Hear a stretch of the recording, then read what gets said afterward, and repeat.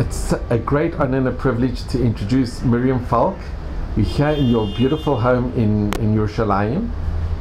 And Mirjam, you came originally you were born in Hamburg, from a very, very distinguished family on your father and your mother's side.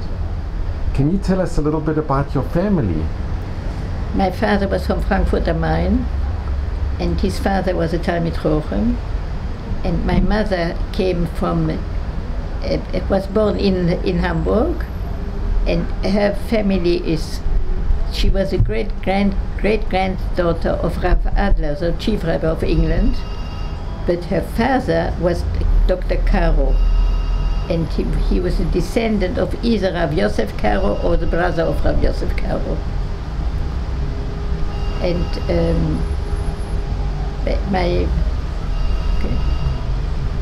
And on you grew up, you remember growing up in Hamburg? What year? I was there only at the age of 7. What year were you born in? I was born in 27, and in 34 we left Germany because my mother said to my father, we leave Germany. And my father said, why? Why should we leave Germany? And she said, well, when you were away from home, I heard this young men who were living there in the next house, they're guards all in black uniforms, and they sang a song, the famous song, when the blood of the Jews will split from the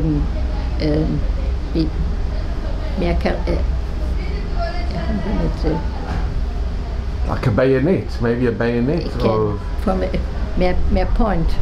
point of the bayonet. Yeah. And my father said, don't believe these songs, they are young people, they are not normal, that will pass soon. So my mother answered, I gave birth to 6 children to live, not to die. I leave Germany with my children.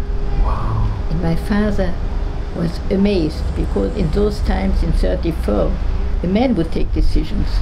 The wife was the wife of the man. That was not the normal thing that the wife would decide things. But when my father saw this decision of my mother, he immediately gave in, and he said, okay. So they put us in a children's home.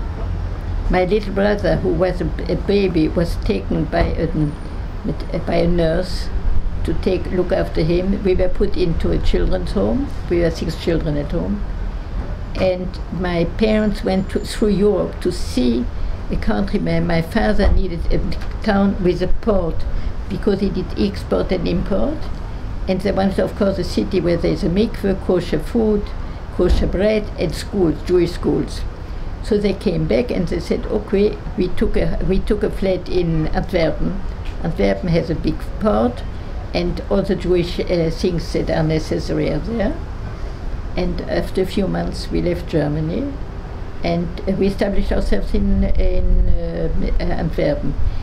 Originally, my father tried to come to Palestine, but he didn't know if he could manage to make a parnose for his children. A living.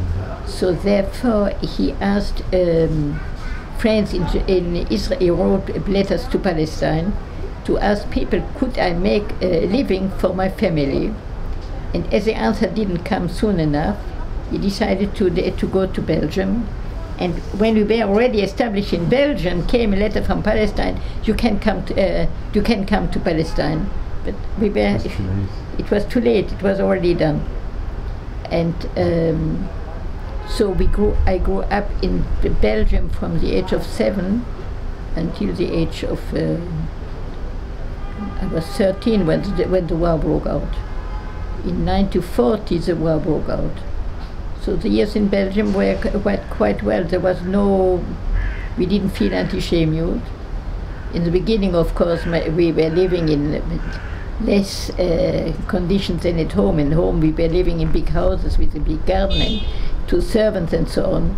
In Belgium, in the beginning, my parents took only a little flat, and my mother had to do the household herself. But then soon enough, my father arranged to take a big house again, with a garden, with 2 servants, a Jewish one and a Goyish one. And my mother would only look at when my parents got engaged, My father too said, my mother, I have one big favor to ask you. I hope that you will never have to bake parnose in your life, that you have never to work. I will always look for a living, but I have one task for you. Please, all your life, look after sick people and poor people. And my mother got very frightened and said, I don't know how to do that. So my father said, you will learn. And my mother, when she was more than 90 years old, still visited sick people. Wow. She did it all her life. So as long as she could afford it, the Jewish and the Goy servants were looking after the house. My mother gave only orders, and she went out the whole morning to do the Jewish stoker work.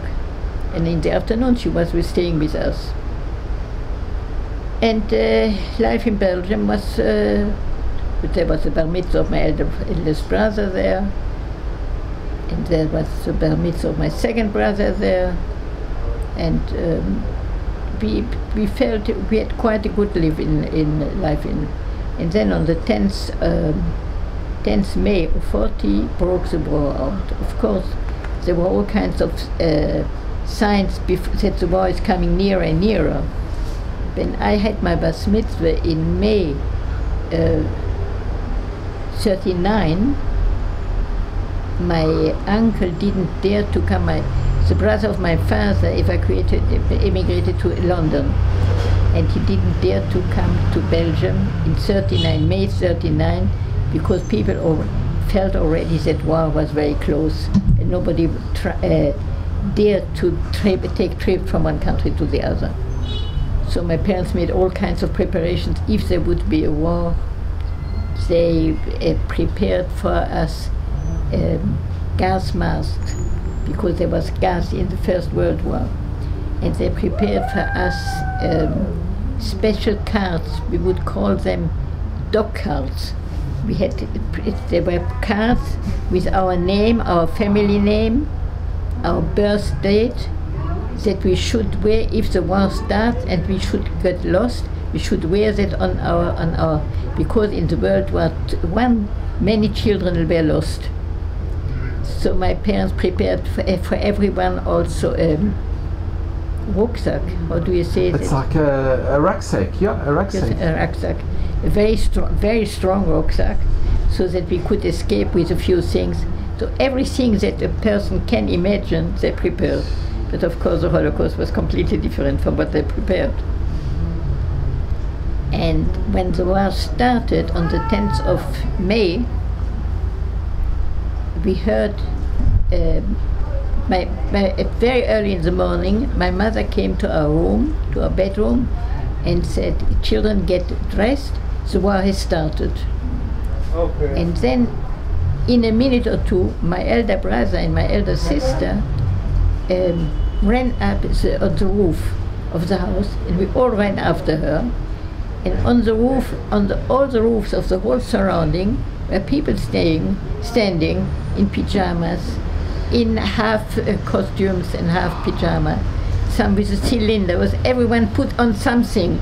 It looked very, very amusing. In the sky, we saw little white things. We saw planes and little white things, and it looked very interesting. And then suddenly my mother felt that we were all on the roof. She came up and said, children, down immediately, these are bombs, they will explode. She knew from World War I.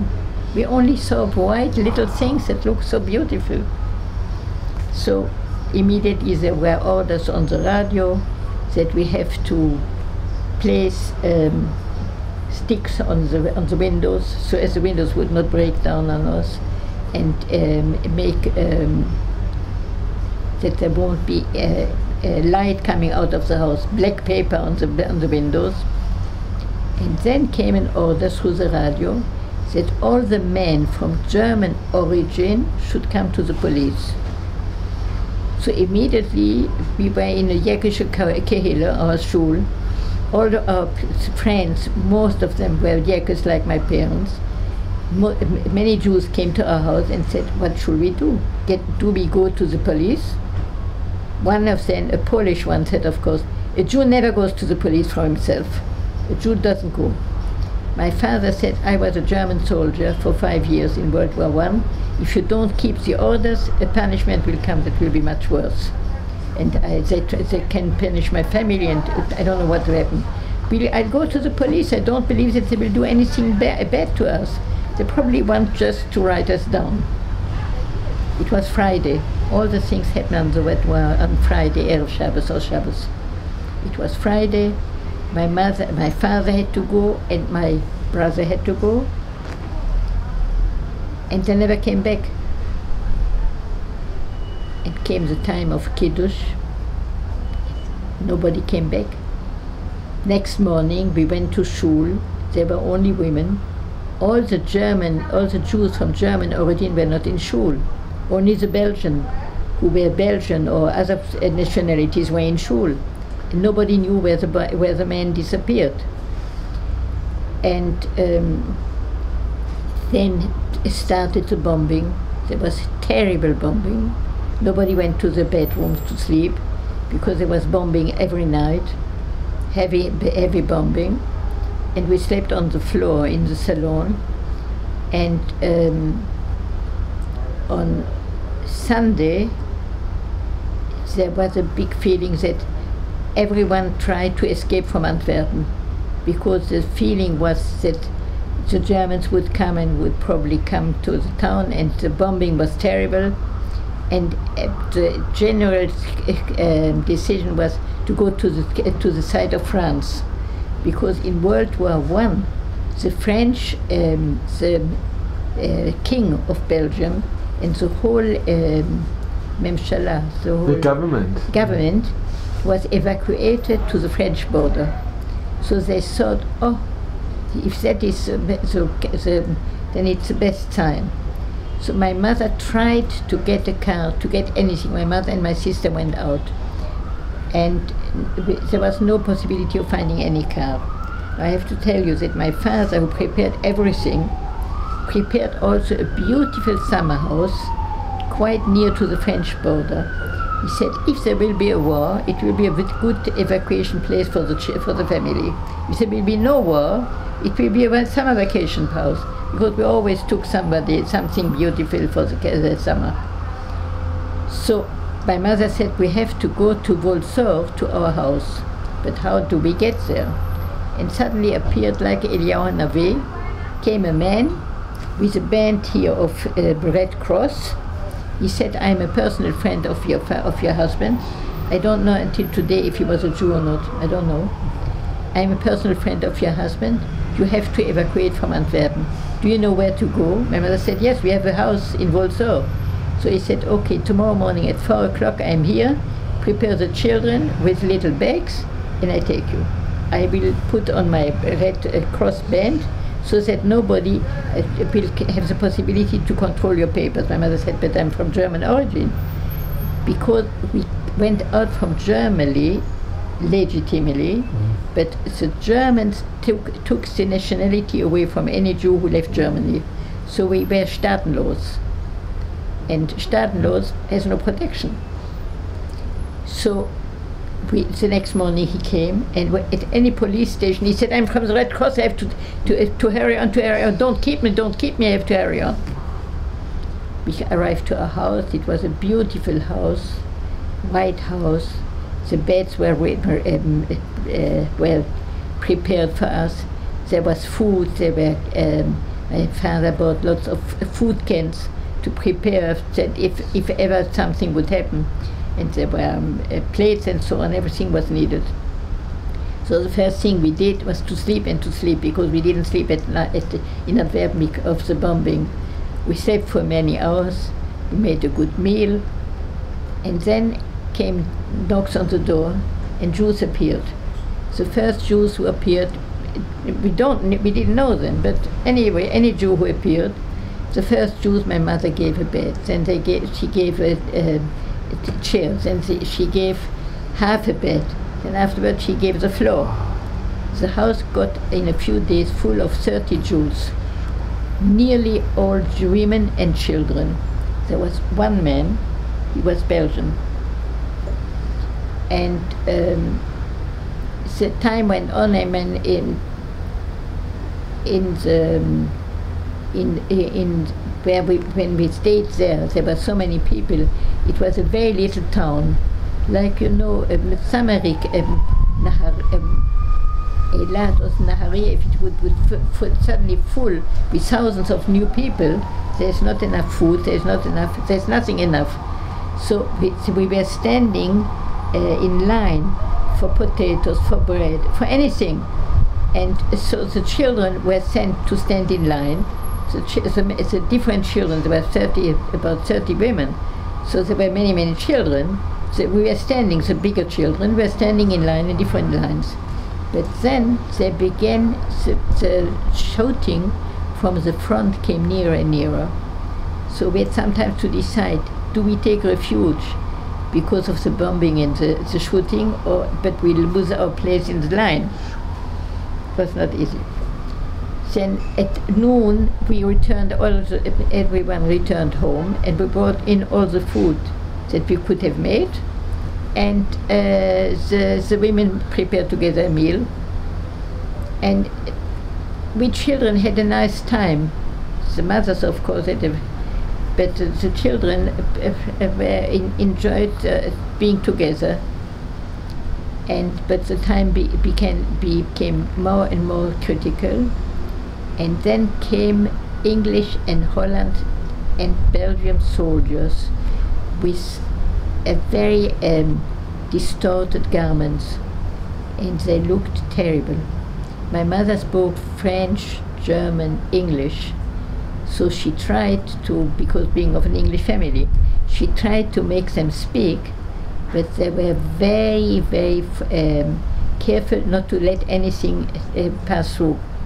So one had to give them rooms. If a soldier appeared and said, "I want to sleep here," my mother had to give them the rooms, because they were soldiers. And then the thing began to be very, very critical. There was a lot of tension in town, and the house was full of many, many soldiers. And suddenly we heard, in the middle of the night, we heard a terrible shriek, very shriek tone, and we heard all the soldiers running down the stairs, and the house was empty and quiet. We didn't know what was happening. And the next day was Friday. And my mother said, we have to prepare Friday night. It's Erev Shabbos, it's Erev Shabbos, we have to make. But everyone was very, very tense. And we felt something is coming on. We didn't know what. Anyway, my mother tried to make a Suda Shabbat. And the atmosphere was, we knew the people who were sitting around us. They were all nice people.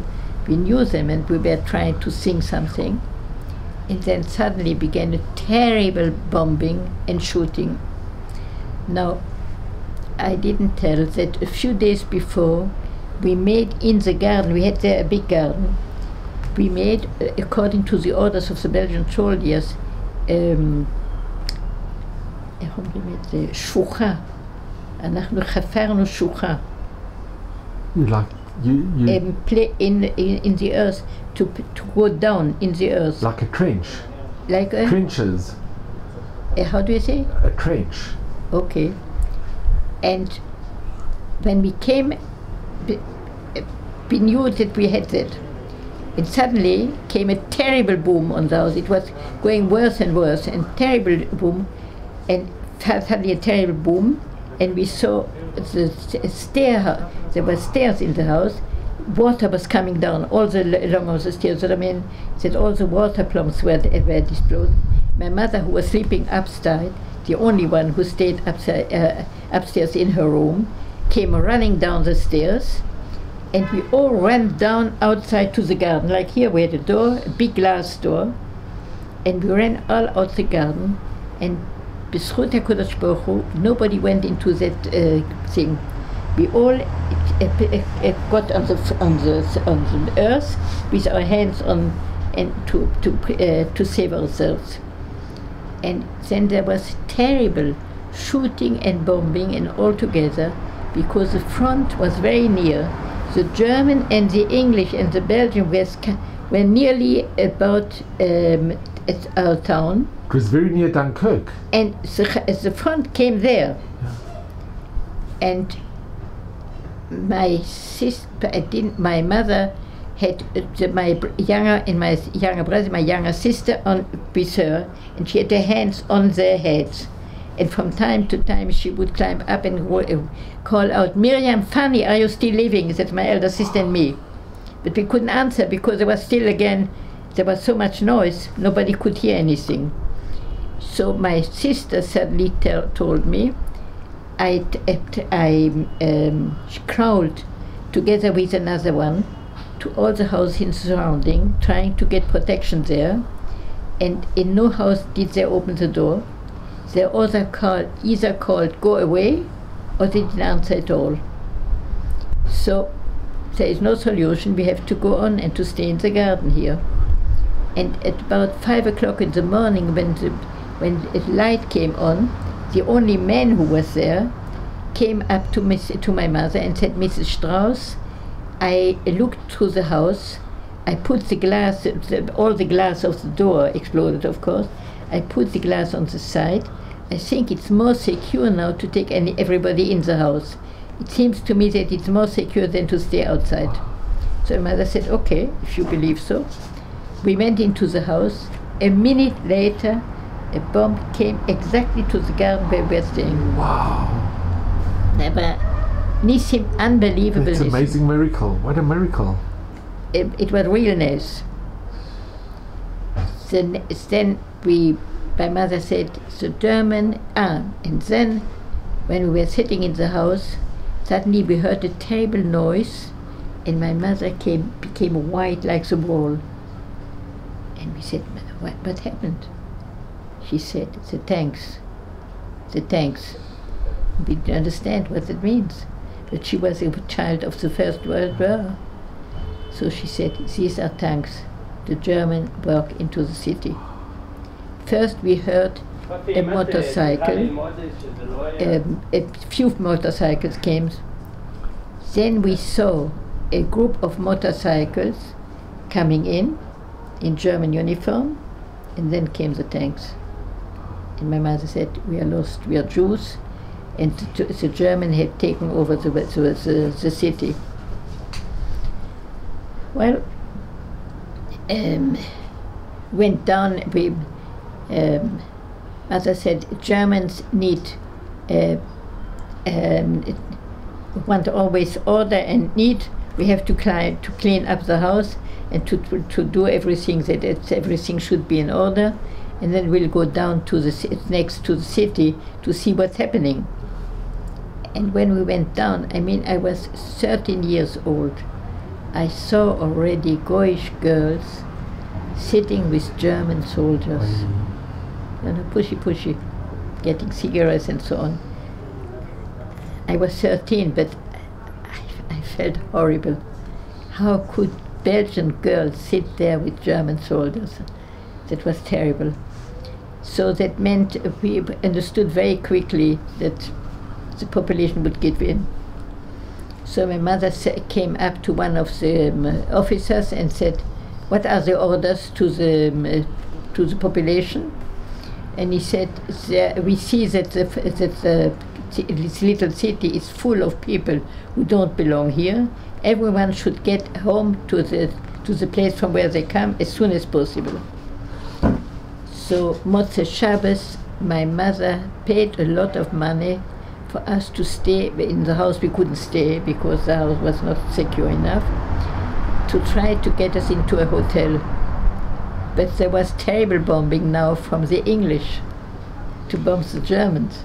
So the whole night we slept on the floor after paying a lot of money for a good hotel, staying and I felt terrible because I thought when I was on the floor in my house, we all said Shema Israel, and we were in together.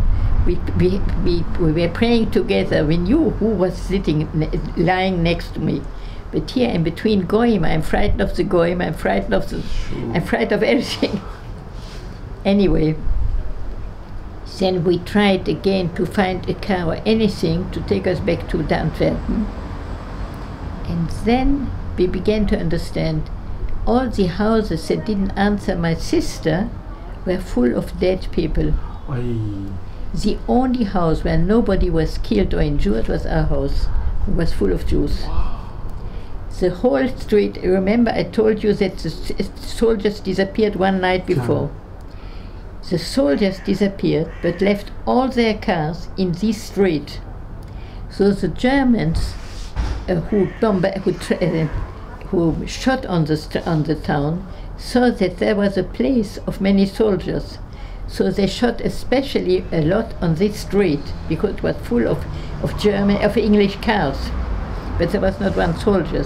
The soldiers were already on Dunkirk, on the way to Dunkirk. So all the houses were full of dead and sick people. In our house, the only person who was a little bit injured was the only man. There was a little drop of blood here, but it was only from glass, nothing really serious. So all the cars and all whatever had wheels was taken to take the bodies of the dead. There was no car for living people. So we thought, well, we were trying to get by food to Antwerp. There is no way to get out of. We have to get out of here. There is no place here to stay. But at the last minute, somebody found a car that they had. We had to schlep it, but because there was no donkey but at least we could put all on the baggage on it, and always we would put one of the little children on it, and one it would take it into. And so we wandered a few days through Belgium. There we saw the first time in my life I saw a dead person, because we went through towns that were completely destroyed, and we saw, of course, dead people on the floor, and all the electricity and telegram cables were down on the floor. And but then after a day or two, one of the women who was working with us got the mayor of that little town, and he gave her a key to a wonderful house. And in that wonderful house, there was even water. We could take a shower that we didn't take for many days.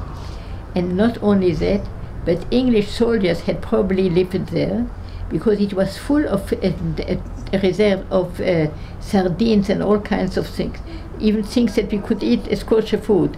So we could really eat something and take a douche and try to sleep there. And then we wandered a day or two more, and then my mother said we have to take a car because my younger sister got high fever, and my mother said we can't take any risk. If she gets sick on the way, that's too dangerous. And she got a man who had a big delivery car, and he took us. Of course, she paid a lot of money, and we went back to Antwerp.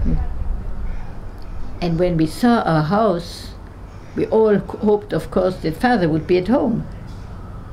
But when we saw it was dark, mother said, the house is dark, father is not home. Where is he? On the way, everywhere, my mother asked, where are the men? And everyone said, but the people didn't understand what men. So everyone gave another answer. But of course, these were all curious. So when we came to the house, father was not there. So my mother, who had never to take decisions before in life, became a very, very strong personality. She went through all the papers of my father to see if there were any dangerous papers because it was German, if Germans would take in. She immediately cancelled the secretary and the servants. She cancelled the house. She said, now we are very poor. There's nobody to make a living. We don't know what's happening. The police came. We had 6 telephones in the house. 6. It was at the time unbelievable, because my father had his office and the office of his secretary in the house. And then he said, I don't want the children to shoot. So he put a telephone on every floor, so we should phone to each other. But we would phone, and So my father said there is a phone, and still there we are hearing a lot of noise in the office. So the police took all the phones away. Jews don't need phones. My mother found a very poor little flat in a poor surrounding. I remember it was a bad smell there. There was no heating, there was no hot water. We were spoiled children from living on a very high standard. It was all very difficult. And our school was taken by the German soldiers, so we had to move to another school. And mother had to bring us, because the Germans ran their cars like Meshugoyim in the street, very, very fast. And it was too dangerous for children to cross the street alone. And I mean, of course, there were no servants. My mother had to do everything herself, tried. And we still didn't know where our father was, and my brother. And on Tisha B'Av, you imagine that was, it happened on the 10th of February. It was in Iyar, yes, when the war started. On Tisha B'Av came a letter to nearly all the people of our shul. One man escaped from the camp and brought letters to all the wives. And it came out that our father was taken to France to a camp, and they were first in Camp Saint-Cyprien, and then there was a big flood and the camp was destroyed. So we were taken over to the Camp de Gurs, and they are staying in Camp de Gurs, and it's not bad, it's not a concentration camp. Of course, my father wrote, it's not terrible. I mean, we are not very we have food, of course. Afterwards we found out that it was very little food, of course, and we tried to organize shiurim and to do things, to be busy all day long. And I would ask you very much, try to make your way to France so that we could make a reunion of the family. I will try to get out of the camp and you will try to come. So my mother said, we have to, that was already in 41, yes, in 41, it was not immediately, of course, on Tisha B'Av, took a few months. Meanwhile, in the winter, we had to leave Antwerp. In Antwerp, on Shabbos morning, police came to Jewish families from Polish origin and arrested all the Jews of Polish origin and sent them back to Poland. So my mother said, if today it's the Polish Jews, tomorrow it can be us. So she tried immediately to find a place to get out of Antwerp. And she found a place in Brussels. Brussels, yeah. There was a family who was far related to us. Later, after the war, my elder brother told me my mother had helped this family because her husband was arrested by the police, and they tried to pay an enormous sum to the police to get him out of jail, and my mother made money for that. But my mother never told us. I heard that after the war. Anyway, my mother applied to that woman and said, could we maybe come and live with you in Brussels? And she said, yes, my house is empty. We have a big house, and in that house I took already in one family with also 4 children, where the father is also in Gurs. And that is my real cousin. And you will be in the other floor with your 4 children. So again, there were many children in the house, it's very amusing. So the children are not, my mother was a wonderful storyteller. The lady from Germany was a wonderful cook. So all together, anyway, that until the letters of my father that we should come to France, the mother said we will start the trip after Pesach, so that not to get on Pesach on the way. And then the other lady said she wants to come again, or she comes to come with us also, because her husband is also in Gurs. She also wants to come to France. Well, you know, it's 5 minutes to 7. I can't tell you all the story. I know. It's too long a story. We'll continue, but as much as you can. Sure. Did you manage to? When did you leave Brussels? Well, I just finished that. Anyway, we tried to escape to France. We made the first border after Paris, coming to France, but then we had to cross the border from France was partly Vichy and part occupied France and non-occupied France. And on that non-occupied border, that was a dangerous border, there we were taken by the German police. Came soldiers and said, Hände hoch, Jude Schwein. Lift up your hands. Get your hands up, Jewish swine, now we'll shoot you. So I was 13 years old. I had never had anybody lie to me in my whole life. I thought if they say they should, so they should. And my younger sister, who was 2 years younger than me, she was 11, said to my elder sister, who was 15, "Funny, are they killing us now?" My sister said, "Look at the sky. You see the stars? Whenever there are stars, HaKadosh Baruch Hu is looking after us. Nothing will happen." 15-year-old girl. And you see, nothing happened. My sister is 91 years old. And I'm here. She's in Buenos Aires and I'm here. My elder sister passed away at the age of 50. She was ill. So anyway, we were arrested and finally we were sent to the Camp Gurs. My father was already out of Camp Gurs. And we were there. But then the whole story is written in the book. It's too long a story. So if we can just show the book that you, Mirjam, that you wrote. This is the one in Hebrew. That is, I wrote it in Hebrew. And you know, I wrote the book. I took a microphone and I spoke to the microphone, and I didn't want to anybody to interview me because I knew I would get so emotional that I had sometimes just to close it and to cry. It's unbelievable that 60 years after it happened, you are still so emotionally involved.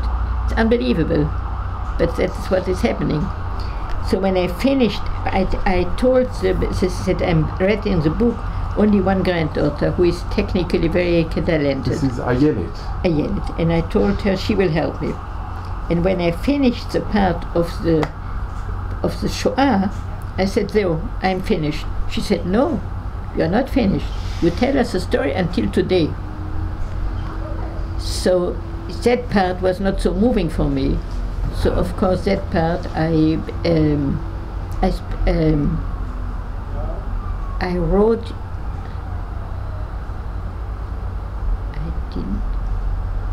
The first part that I spoke was given. Yes, I had to find secretaries who work with Bet HaMishpat, with the courts. With the courts. They know to transfer from voice to writing. So I sent them my voice things. They put it on writing. They transcribed it. Yes. Then, of course, I went through it and with correction and so on. And then the next part, I just wrote into my computer. And then I thought, well, I made it until I came to Israel. My granddaughter said, "No, mommy, grandmother, you tell us the story how you live today." And Mirjam, can you show us some of the pictures of your family from the book? You've got beautiful pictures of your parents. And this all of the pictures my Ayelet put into the book. It saved a lot of money. Because, you know, putting out such a book is a lot of money. And this is... you have it in English, The Voyage of My Life. Yes. But I think in the beginning of the book you have the picture of your parents and... It's also the preface. Yeah. Yes, because in the preface I explain why I wrote the book. And I mean, I wrote the book in honor of my parents. When I was a parent myself, I saw how marvelous mechanchim, educators were my parents. During the time of the Shoah, they gave us such wonderful direction in life that I had to write the book. And when I told my brothers, my elder brother said, "How can you dare?" And he said, physically, he said, "You can't dare to write a book on the parents." My younger brother said, "How can you dare?" That's all. When I finished the book, my elder brother read the book and said, "Toda rabba." Wow, thank you very much.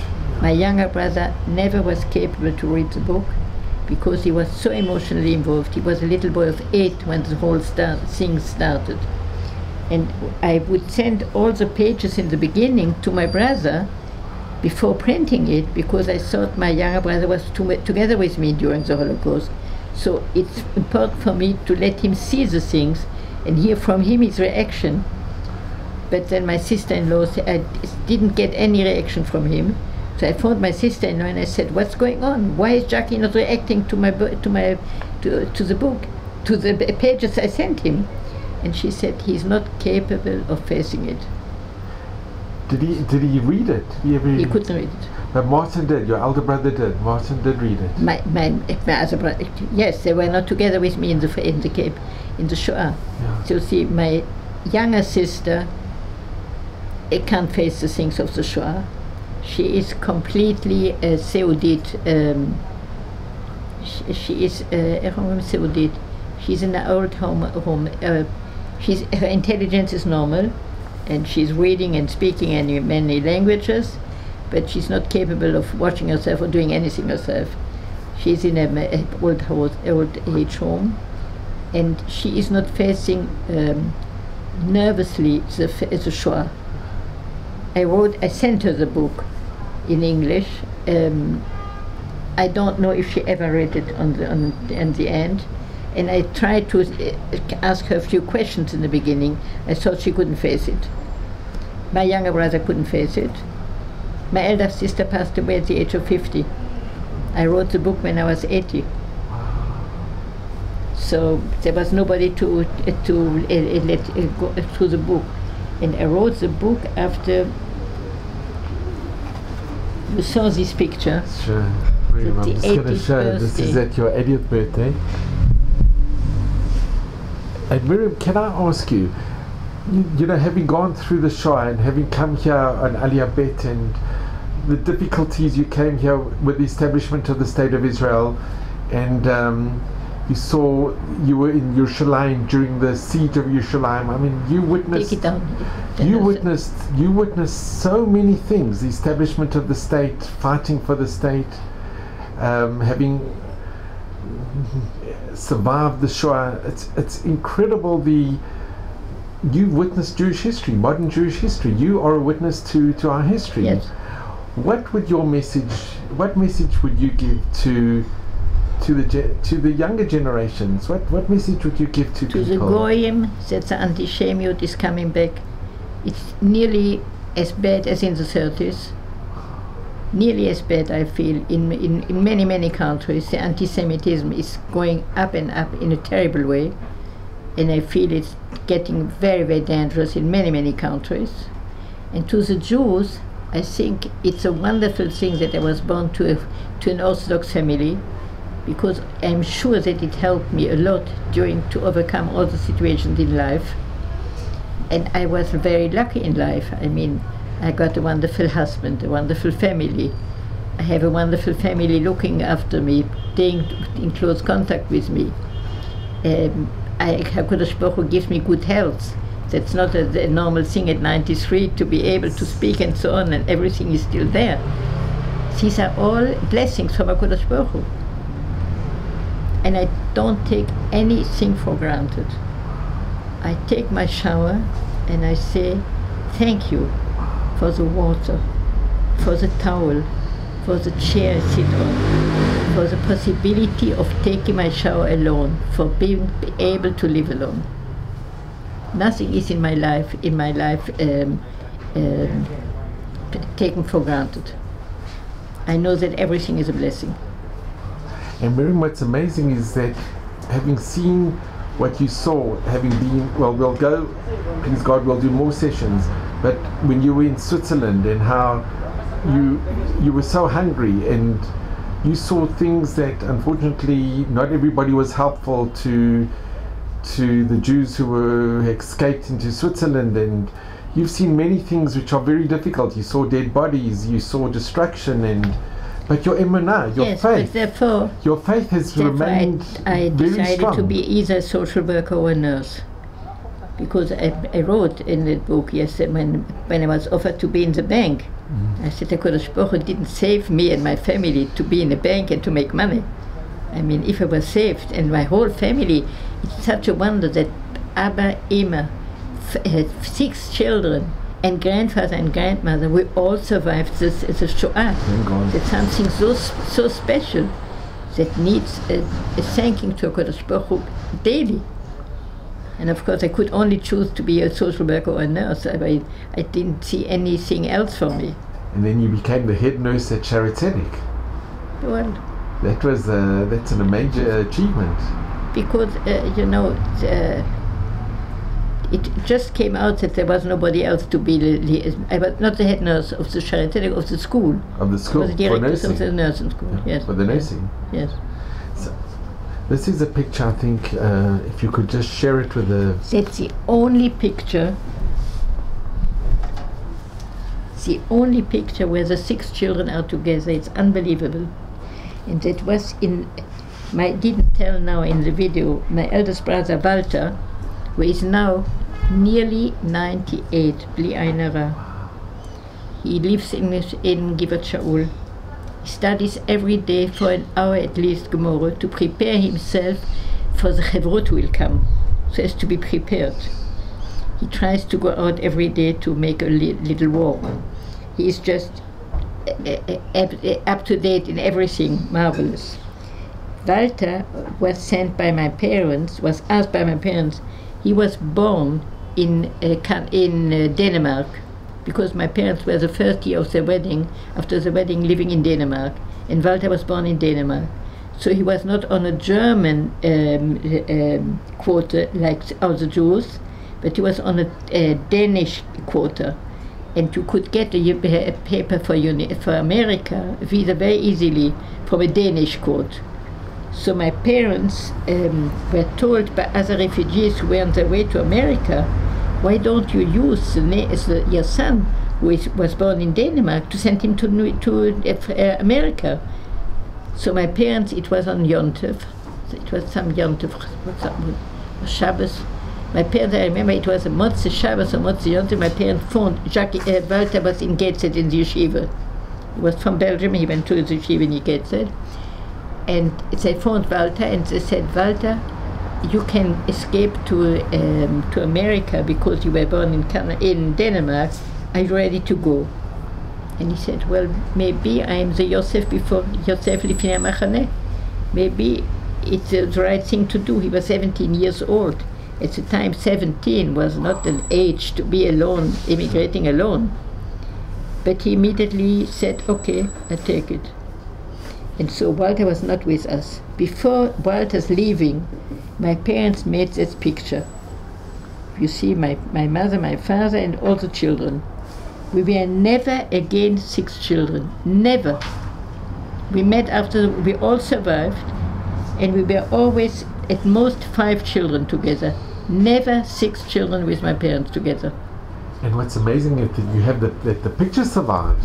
So I'm just going to show our viewers, this is the picture.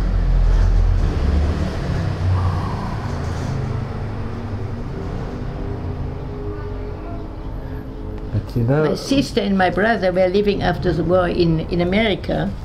So either my brother was just on a visit here, or my sister was here on a visit, but they were never at the same time. Or Martin, my other brother, was living in Paris. It never happened that all the 6 children would meet. Never. But Mirjam, I think what's also amazing is that your father had the insight to prepare a home with food provisions, and your parents and your mother had the insight to leave Germany And Baruch Hashem, your father listened to your mother, and you didn't remain in Germany, and you managed to get to Belgium. We never understood, we don't know until today, how did it happen that there was always money. When we went on the way, we were taken to Camp Gurs. On the way, and the told us, lied to us. They told us that we were going to meet our parents, our father. And then I went with them, and I heard that they buy a ticket for Gurs. So my mother, we were in a train for 2 days, I think. From the train, there was a stop. My mother sent a telegram to my father. We are arrested, we are taken to Gurs. At the next station, there was a Jew standing with food and money. Amazing. My father arranged that the next he knew where we would be standing, and there was somebody giving my mother some food and some money. There was always something there. I don't know how my father read. I mean, it's unbelievable, and my father didn't work for many years. And we don't know how he did it. There was always, we were in Marseille. The food was very rationed. There was very little food. So my mother had always to buy false papers to buy more food. That was a lot of money. The money was there. I don't know how it happened. And you must say you were with Rav Schneerson. But how my father got the money out of the country in time. That's my Walter says that in the Gemara it's written that you have to make your money in different places. And my father was going according to the Gemara. But it's unbelievable. There are many things that are unbelievable. And Mirjam, can I just ask, please God, in the future we'll discuss it, but you had a very close connection with Chabad, with Rav Schneerson. With Rav Schneerson, of course. We were living in his children's home. Wow. Yes. And that is a cousin of the big of the Lubavitcher Rebbe. Yes. Yeah. Yes. And Mirjam, also in your book you write something which is very, very amazing, and I found it. They read the book. The foundation of Schneerson read the book, because the daughter of Rav Schneerson is Hadassah. Hadassah was a personal friend of my elder sister, and I have a person who is far related to me. You have heard of Arthur Cohn, who got the. Yeah. You know him? Mm-hmm. This is my family also. Sure. His parents were the ones who invited my parents in Basel. His parents lived in Basel. They're very famous in the filmmaking. And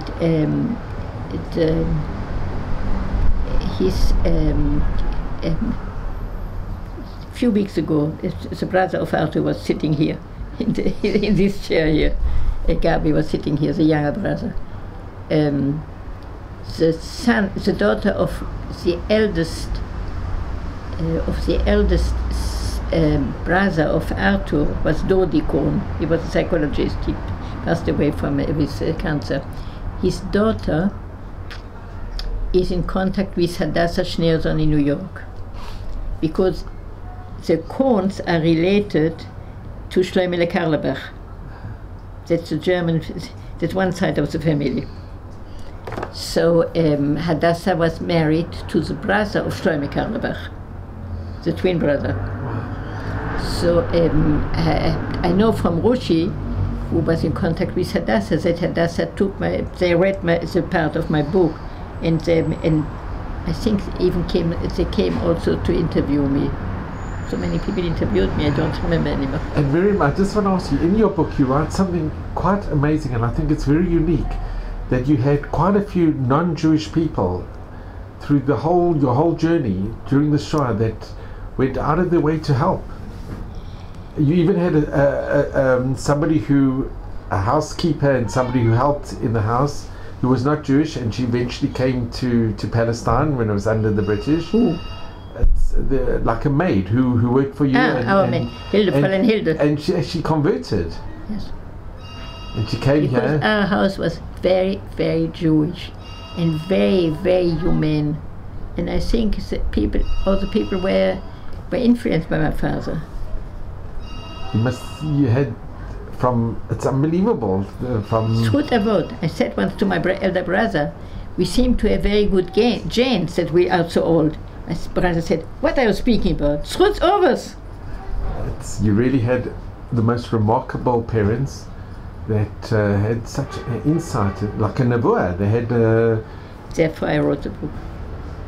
You know, when my father said, a little story, I was 14 or 15. I came home. My father was in a camp near Marseille. My father was this prominent man in a camp, and sometimes he was home. Was home. We were in a hotel room where we had less beds than we were people, less chairs than we were people, less salachot or whatever. But we were not in a camp. We were in a home, in a hotel room. And I came home, and my father was there. I said, "Oh, Yofi, Abba, Sidart Yotam." And my father said, "What means Sidart Yotam?" I arranged these French people. He said, "What did you do?" I said, I answered, I walked into the bus, and the driver didn't see me, and I didn't pay. And he said, "Why have you done that?" He said, "They took away everything from you. Your parnose, you work in your same Shabbos costumes for 5 years. You done all the COVID and everything they have taken from us." My father said, "My poor child, you have only soiled your neshama. That's the only thing you did." Isn't that wonderful? He was against what you did. In 43, my father in such a condition. That was his answer. I mean, that's unbelievable. And Mirjam, didn't your father, when he couldn't see you, he got somebody to come and to give you and your siblings a blessing? What? He organized somebody to come to your home to give a blessing. Yes. It's incredible how he thought of every single detail. And when my sister was lying I told him that my sister is lying in the snow. He went there, gave her a blessing, took out money out of his pocket and gave her money. Unbelievable. Well, it's been a blessing for me to meet you and to hear your story, and please God we'll hear more, but Mirjam, I cannot thank you enough. I had just Amon Zchuyot, Zchut Avot, and Birkat Hashem. I feel Birkat Hashem, and if I have wonderful children, wonderful grandchildren. I have Baruch Hashem quite a bunch full of great grandchildren. I got a great grandson now on Tisha B'Av. Oy, Baruch Hashem, Mazel Tov. Baruch Tir. I mean, I am blessed by HaKadosh Baruch Hu. I'm only blessed. Well, Mirjam, thank you so very much. And I tell people, if they complain, it's difficult, this is difficult, this is difficult. There is always in one door closes, there's another door it will open. And nothing is too difficult in life. Everything will go through and will come better time. We have just to take things in proportion. When a person says everything is terrible, think of proportion and then you'll see that it's not so terrible. And Mirjam, lastly, if I can ask you, what you saw and as a young girl, you were only 13 and 14 going through the Shoah, but your emunah, your faith, you kept such a strong emunah, and your family. Sometimes I remember when I was at Sha'arei Tzedek, there was a time I said, I will rebel. I will not keep Shabbos once. I will see what that means. It was impossible. I couldn't do it. I tried. I thought I have to rebel. I have to try another way or something. It was just impossible. Baruch Hashem. Baruch Hashem. Yes. Well, thank you so much. Just like I never smoked the first cigarette because I saw other nurses smoking cigarettes. And I said, if I love it, then I'm lost, because then one cigarette will come to the next one. And if I don't love it, why should I try it? So I never tried the first one. And Mirjam, I just want to ask you, didn't Dr. Wallach in your interview offer you a cigarette? when you went to your interview with Dr. Wallach, who founded Shaare Zedek, didn't he offer you a cigarette in your interview? And you declined? Yes. And I think he said if you would have taken the cigarette, he doesn't know if he would have accepted you. Yes, and he said also to me, well, you will start the third year, and you will go down to the second year, and then you will see what you miss, then you will do the first year. Well, Mirjam, thank you so much. He said to a friend of mine who got married very late, and she was a wonderful person, she's not living anymore. She was a wonderful person. She lost all her family in the Shoah and so on and so on. And one day he sees her in Shaare Zedek and he says, who are you? And she said, well, Dr. Wallach, you know, I am still a so-and-so. Again, still? But you know, he never got married actually. He devoted his whole life to the hospital. There is a story that Harav Sonnenfeld said he must get married, because otherwise he's not allowed to have a woman keeping his floor, his house and so on. So he said, okay, I give ksuva, but 5 minutes later I give a get. So I have given in ksuva, and I give a get, and that was a person who was related to Rav Sonnenfeld, and she was epileptic. So he knew he couldn't marry her, and so she could take over his household, and she was not forbidden because Rav Sonnenfeld gave it. I'm not sure if that's right. That is a story that's going through. I don't know. I have heard the story a few times. I'm not sure if that's right or not. I know that Dr. Wallach gave all his life to his patients. And never at the end he was demented. His brothers also, they were all demented. And we looked after all the brothers. It was terrible. Mirjam, in your family, on your mother's side was from the Adler, who became both chief rabbis of England, and your family was very connected with the Gedolim, with the Reb Chaim Ozer. Your father was also with Samson Raphael Hirsch from Frankfurt, and learning was a very important part of learning and studying, and it was a very important part of... See, my father had a time at home, paying monthly for a time at home, living at home, staying at home, not living, he lived with his wife. So his duty was to give at least one shiur my father a day. He said, your duty is to take me out of my office and to make me learning. And my brother said, why did he go to Gateshead? Because when he was a young boy, he saw once my father coming out of the room after learning with Rav Kresh.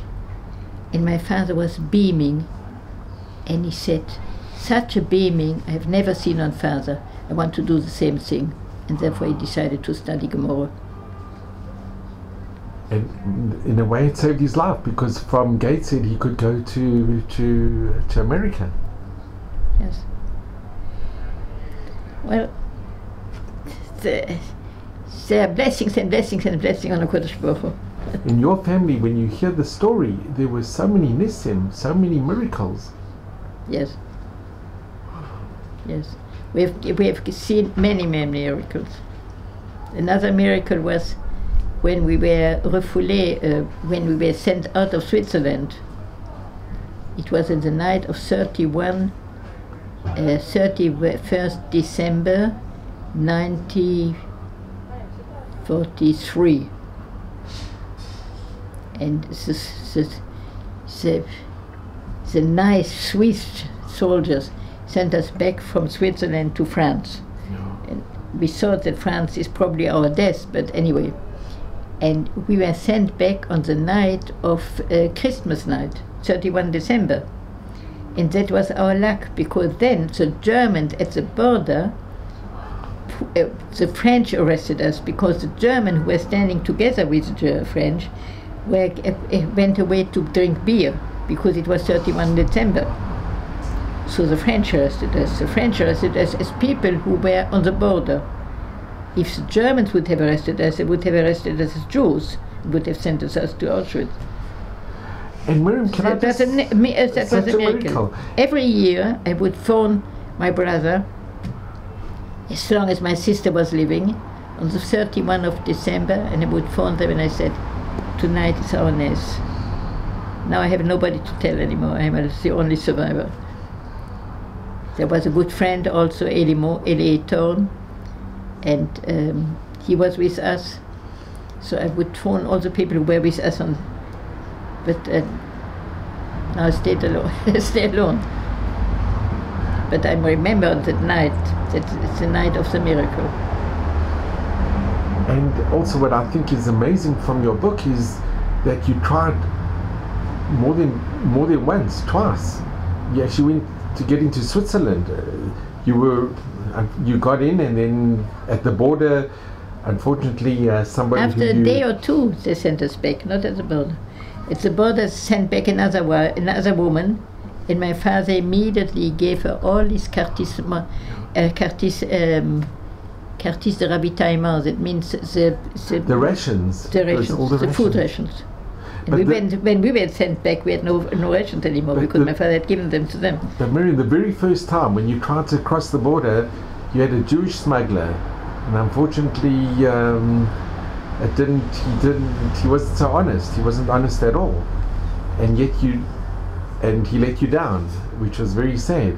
And my brother Martin found him after the war and went up to him and said, "How did you dare do that to my parents? You nearly killed them." Yeah. He said, "So what?" He said, you must at least pay an indemnity to my father." He said, "Take me to court. You want to take me to court?" He said, "Even take me to Bestin. In what Bestin can you bring edut?" There's no witnesses. You have edut? You have something? You have nothing. But it's so sad to think that he did it from. Yeah, it's very sad. But what is more amazing is that your parents, they didn't give up, and they tried again. And when they went the second time, 3 times.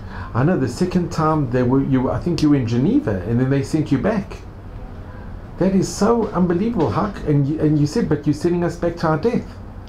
Because the parents knew there was no way out. And the 3rd time, my parents went alone, my younger sister, my younger brother alone, and my elder sister and me alone. My parents went by boat, a little boat on the Lac de Genève. On the Geneva Lake. And then the parents of Arthur Cohn took them in Basel. They heard that they arrived. The mother of Arthur was a cousin of my mother. And her mother was the sister of my grandfather. And they were the preferred sister and brother. When my grandfather opened his clinic, his sister would sit in the waiting room as if she was waiting for somebody, to make somebody sitting there.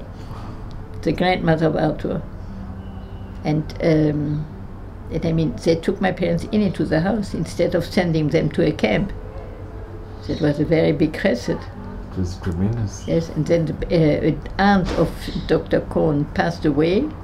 They gave the key to my parents and said, "You have your own house." Wow. Who would do that? And Mirjam, your father also was very close with Rav Eli Monk, from the very Choshva Monk family. And his daughter, she married Lord Jacobowitz, Rabbi Jacobowitz, who was the chief rabbi of England, and you had a very close kesher with her. Yes, Baruch Hashem. She was a very special lady. She would phone a lot of people Erev Shabbos. But you know, the most important thing is not what the descendants of whom you are, the person you are. Yeah, that's so true. You know, there is a wonderful story that a person comes into a restaurant in America and sees a picture of Chofetz Chaim on the wall, and another picture, and he asks the Baal Makom, "Is it kosher?" He says, "You ask me if it's kosher, you don't see the pictures." He said, if the Prophet Chaim was standing here and you were on the picture, I wouldn't ask." It's such a lovely story. But The yichus is, who are you? What are you doing? My father did chesed all his life. and your mother as well. I think you write that your mother till she could, she would visit the poor and she'd visit the sick. To ask his fiancé that to do that all her life, I've never heard anybody else in my life asking such a thing, his fiancé. He didn't ask anything, my mother. And my mother, he would have loved my mother to cover her hair. My mother said she suffers from headaches, she doesn't want to cover her hair. He said it's a pity, but he didn't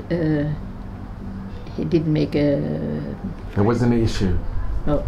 But my mother said, I know that many people didn't eat in our house because of me not covering my hair. But my father gave in. Because father was very large. He said, live and let live. He saw the big picture. He saw... Yes. Yeah, it's amazing. Yes. He knew that the chinuch was wonderful, and that was one thing that mother was not ready to do. But he saw that it was fitting, that it was exactly, and I mean, they were wonderful parents. And that wonderful zugiyut. It was a couple, they were... For instance, my mother loved to read Romanim. My father would never do that. My father would either learn or read things about his work. Papers that would bring the stock market and all kinds of things. It was important for his development. But my mother would tell him the books that she read, and years afterwards he would tell her the books that she read. She forgot already. And he remembered. And he remembered the books that he told him because she told him so beautifully. And I mean, that's wonderful. And Mirjam, something very beautiful that you also write is that on Shabbos, when you had so many guests coming to your home. I still have every Friday evening. But even when you were in Belgium, wherever you were, your family had tremendous hakmasat orchim. They always invited guests. I have every Friday evening. But your father would never allow people to discuss politics or what was going on. It was only Limudei Kodesh on Shabbos. He wanted only to discuss the Limudei Kodesh on Shabbos. It's amazing chinuch that he gave your family. And we learned first the Aleph Bet before the alphabet. First the Jewish letters. Sure. It's very seldom because it was not a Talmid Chochem. It was not a Chosid or, a Jew with... but it was chinuch Hirsch. Samson Raphael Hirsch. He followed that derech. Torah v'avodah. It's very... it was very practical. Hatznei lechet. Yeah. Ma'ot hatznei lechet. I will never give more than 4 salads at the evening or Friday evening. Hatznei lechet. Don't put your table full of... I could put 10 salads. No, I won't do it. Because it's against the education I got at home. And my husband had the same. Had also a Hirsch. When I went to my husband's Friday evenings, his father also would bring Dvar Torah Hirsch. And then you knew the Breuer family as well. Your family were very close with. Yeah. Sure. So I was lucky. I just want to thank you so much. I'm just going to, for 1 second, I just want to, from the bottom of my heart, it's been the greatest honor and privilege to hear you and to meet you, and I cannot thank you enough. Okay. And you should just have Admei V'Esrim in good health, mazel and brocha, and thank you so very, very much. Thank you very, very much.